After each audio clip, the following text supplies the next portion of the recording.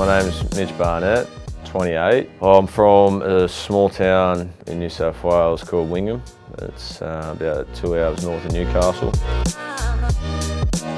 We made the decision to come here. It was a joint decision between my wife and I.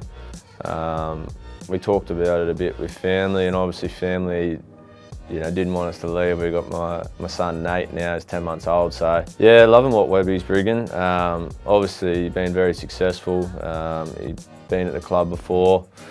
Yeah, we've done about a month of pre-season now. It's been refreshing, learning, which has been really good for me, learning new things about my game, and meeting all the boys have been really good for me. And yeah, everyone's just been unreal at the moment. We're working hard together and building a bond that hopefully, will bring us some form of success in the future.